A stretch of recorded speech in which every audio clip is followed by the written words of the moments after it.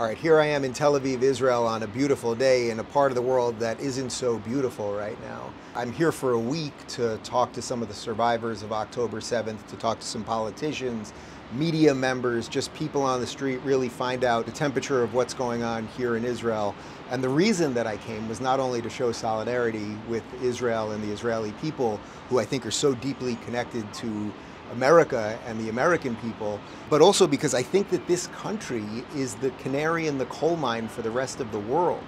I think we're quite literally millions and millions of people all over the world have woken up to over the past few months is that evil is real.